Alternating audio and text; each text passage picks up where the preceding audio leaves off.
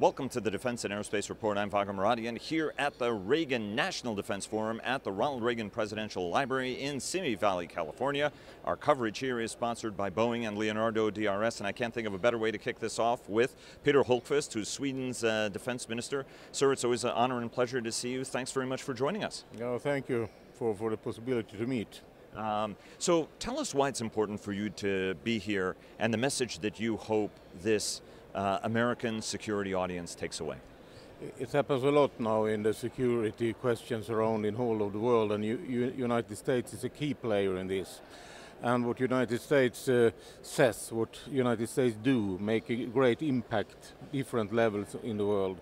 What I think is very important for me to messaging here today is that we must see what's happening in our part of Europe, with a neighborhood that have the security situation been worse over time. And if we see Georgia 2008, Crimea 2014, war going on in Ukraine, military upgrading from the Russian side, more complex exercises, and more of the different sort of things that happened. Big exercises like Ocean Shield as an example, with 50 aircraft, 50 naval vessels in the Baltic Sea, in the Norwegian Sea and in the Northern Sea. Some sort of very complex exercise signaling that they want to be real a part in this part of Europe. And we must respond in some way with balancing exercises. So we also says that we have our right, we have our sovereignty, we have our right to decide about our future.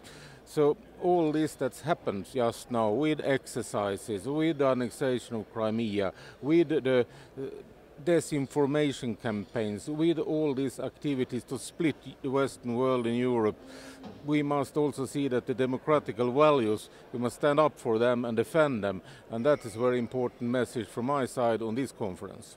Did you find it worrying? I mean, in the first panel of the discussion, it was Jonathan Karl, Karl Rove, Bill Brown from L3 Harris, Tammy Duckworth, and Liz Cheney, Congresswoman, the Vice President's daughter.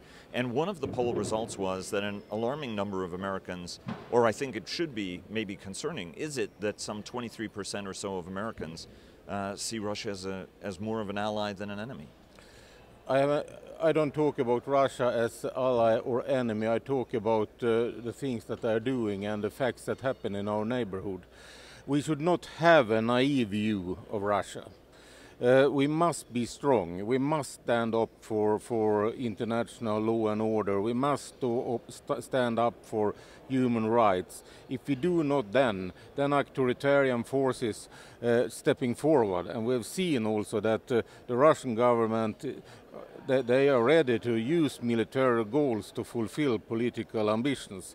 So we have a new situation here, and I think that all democratic countries must take this challenge seriously and act together and be united, because it's a question of the values and how the world will be in the future, what sort of world we are going to live in. But there are friends of mine, for example, in Europe who look at the political situation in the United States. They observe some of the comments the American president has made that they see as being much more pro-authoritarian than pro-democratic nations, pressing everybody on 2%. Everybody understands, but there are nations that contribute to security even though they don't spend 2%. Sweden doesn't spend 2%, but it's an increasingly important American strategic partner. And then a concern that, for example, congressmen, in order to protect the president, for example, are accepting a Russian narrative that it was Ukraine that interfered in 2016 instead of Moscow. Do you think that this undermines that sort of strategic cohesion you think is important to stand up to authoritarian regimes? First of all, Sweden, Finland, we cooperate a lot. We invest more and more and step upgrading our military capability. So we do from our position what we can just now. We will take a new defense decision next year from the Swedish side, that we will invest around 25 billion Swedish crowns in 5 years. So we upgrade, and I think it's necessary to be stronger, and I'm positive that different European countries spend more money on defense because it makes the threshold also higher. And it's also important to exercise together to build interoperability, because that also makes the threshold higher and it creates a very clear security signal. That's one part of it. And we see the transatlantic link is very important, and we see that it works because the agreements we have done with the United States, it's delivered. It's delivered from Pentagon, it's delivered from the armed forces, and I see a very open and constructive dialogue. Beside all these other speculations, Twitters, and what's happening on other fields on the international arena. So that is one thing we can see in reality, and that's very good. Then I think that if we see inside our countries, we see it also in Sweden, we see it in different European countries, that political parties, political leaders have a tendency to accept totalitarian ideas. Then we must attack that and be very clear that we do not want to live in that society. We must fight for an open democratic society. So we must do it internally, but also towards these countries that try to spread these sort of ideas. Last year, there was a tripartite agreement, Sweden, Finland, the United States, to deepen defense cooperation. That's also a key connection, not just to NATO through the US channel, but also through the EU, given both of you are EU nations. And then there's the Nordefco cooperative regime that brings the whole region closer together. Update us on where the US-Swedish US-Finland-Swedish relationship and the dialogues and discussions you've been having, including with Secretary Esper, as you've worked to advance this partnership. We have done a lot together around exercises. We have some examples, Northern Wind. We have Baltops, we have Baltic Protector, we have Trident Juncture Cold Response, and we have our Swedish big exercise next year, Aurora 20. We have US participations, we have Finnish participation, we have Swedish participation. I think that when we are doing this together, we also create security in reality, because then we develop interoperability. I think that is one of the key factors also in the future. So to develop the training, the exercises, I think is a key factor. Then we have a long tradition of cooperation around material and technical development. That is also something that we can build on and develop. I think also that we have a lot of knowledge about the situation in our neighborhood and in our environment, and that is something we also can share with our American partner, and we do it also. So it's an interest for us, and it's an interest for the United States.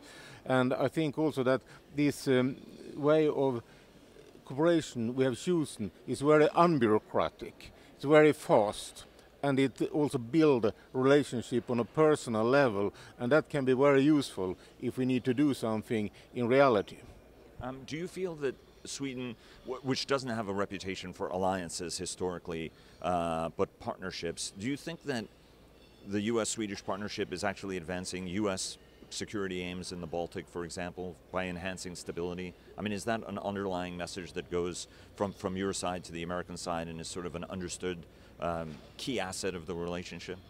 I think it's very positive that the United States is represented in the Baltic republics, and I think it's very positive that we from time to time have aircraft from the US side, we have sea vessels from the US side, and that the United States participate in our exercises, because all this build a puzzle of a higher level of security and make the threshold higher. So this representation from the US side is very important for us, not only Sweden, also for Finland, for the Baltic states, for Poland and for the others.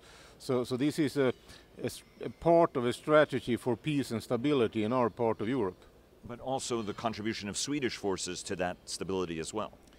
Yeah, we can offer to participate in exercises, to be a partner that we can do things together and develop capabilities together. But we are not NATO member, and we are not in the enhanced forward presence. But it's possible to also develop our relationship to enhance forward presence in some way. But that is a question for the future. I think that what we are doing just now is the smartest way to handle the security situation in our part of Europe. When some countries do one thing, others do another thing. But when you see the whole puzzle, you have created a better security situation. Let me ask you two questions more. Congratulations on being extended as Defense Minister in the new government. There's a Defense Commission out. Talk to us a little bit. Sweden in its system proposes a strategic plan which lasts over a 5-year period of time, and that document is out. And this is the first time we're speaking since the report came out. Talk to us a little bit about the key priorities of this government going forward. We have got the report from the Defense Commissions. We have made an analysis of it from the armed forces about the economical situation and how we should make practice of this report. Now we will start a process with negotiations next year, and step by step look at the Army, Navy and the Air Force, and then we will create a bill to the Parliament, and I think it will be decided next autumn, and it will be valid from the 1st of January 2021.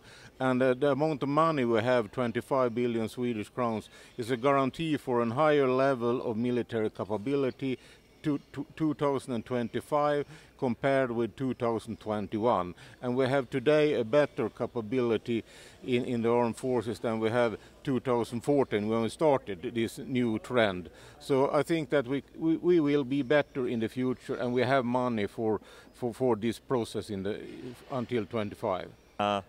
And of course, the Gripen, the latest version of the Gripen, the E model, has already been accepted into service in Brazil. You have first delivery of it, and it's going to be entering service, or you're about to get delivery of it, and it's going to enter service next year. But bring us up to speed on your key modernization priorities as well. JAS Gripen jet fighters is one of our key factors in our armed forces. We have said that the jet fighters and the submarines, they are national security interests. So that is something that are very connected to the deep interest of the Swedish state. So we will support these two systems also in the future. And we are a small country, but we have the capability to produce both submarines and jet fighters, and we are very proud of that. But we also have prepared for the next generation after JAS Gripen E version. We have a new agreement, FCAS, with Great Britain around this, and that is that we will start to look at what will happen after 2040. So we have a long-term perspective how to develop jet fighters and still have the competence in Sweden. And of course that's with Italy. Last question, which is long-range strike. A-26 submarines are a tremendous capability that are coming into the Swedish Navy, something that the Swedish Navy has always prided itself on, is having a first-class submarine force, just like a first-class Air Force, and I think the Army guys would be pretty proud of the ground capability as well. But I know that there were discussions where you're doing the RB-15 missile and new generations of it to give you extended range, and there was also a discussion about equipping, for example, the submarines with a Tomahawk capability. Can you give us a little bit of an update in terms of what the sort of strategic capability that you're trying to develop at a time when Russia is being increasingly provocative? There have been discussions and speculations from different parts about the weapon equipment, but I will not go into that. We have the equipment we have, and we have what we have officially declared. But time goes by, and you must also invest in new equipment. So one of the most biggest investments we have done now is that we have decided to have Patriot system for air defense, and that will upgrade the Swedish air defense systems to a very huge level compared to what we have today. And that is a very good thing we have done with United States. And we also have a plan for deliverance. We have education of the people that are going to handle it, and we prepare for that now, and we will get its systems delivered in the first half of 2020. So 2020 to 2025. Peter Hultqvist, Sweden's Defense Minister. Sir, always an honor and pleasure. Thank you very much, and glad to see you in slightly cloudy California. Thank you so much. Nice to meet you.